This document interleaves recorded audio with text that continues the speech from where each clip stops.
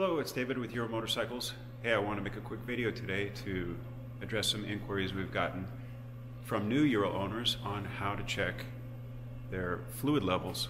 So today we're going to do that with the engine, the gearbox, and the final drive.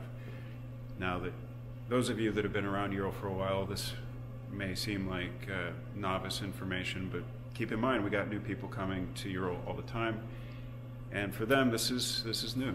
So we're not going to get into the debates over which oil is best, synthetic or standard. All I'll say is that all the bikes are shipped from the factory now with Motul motor oil, and we encourage you to use Motul whenever possible. So if you want to follow along, we'll start with the engine oil. For the engine oil, the dipstick is right here underneath the alternator. No tools are required. Simply unscrew it.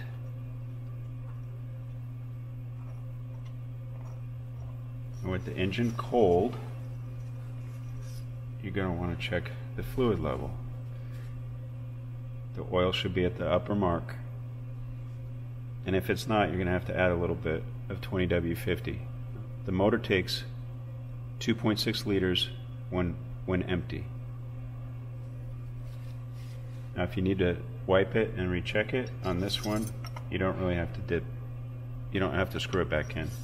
Just dip and check. Should be at the bottom of the first or the top mark. And screw it back in. And there's a little O-ring that keeps it sealed. Just get it snug, finger tight. For the gearbox, you're going to need a 19mm socket or a 19mm wrench. You're going to break loose the dipstick and unscrew it. Now on the gearboxes, they take 0.9 liters of 20W50. Once you have this unscrewed, if you have one of the newer bikes, you'll notice they have a little dipstick now. And this needs to be to the top mark when cold. If not, fill it a little bit until it is to that top mark. If you have to check it, wipe it and check it again, you gotta thread it all the way in and thread it all the way out to get an accurate reading. Now, if you have an older model without the dipstick, this threaded hole right here, you look down there with a flashlight and you're going to want to see the fluid right up to the bottom of these threads right here. And I will mention though, if you have this old style drain plug, this new one is available from your dealer, and this will fit the older models. So you thread this back in and snug it back up once you've determined that it's at the proper level.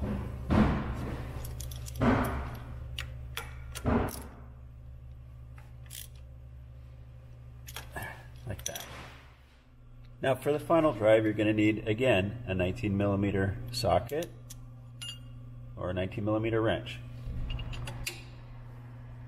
Break the drain plug, or the dipstick rather, unscrew it, and then you're going to check this on a cold final drive, and if you have to dip it again, you got to screw it all the way in and then all the way back out. Now a two-wheel drive takes 115 milliliters of 75W90, and a one-wheel drive takes 90 milliliters of 75W90. And you're going to want this to be full up to the top mark again. Okay? Put that back in, screw it in, and then snug it up.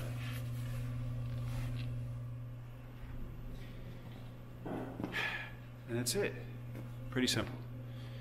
So if you have any other questions or comments, leave them below. And if you'd like to see another topic covered, also leave a comment and let us know what that might be. Thanks, and we'll talk to you next time.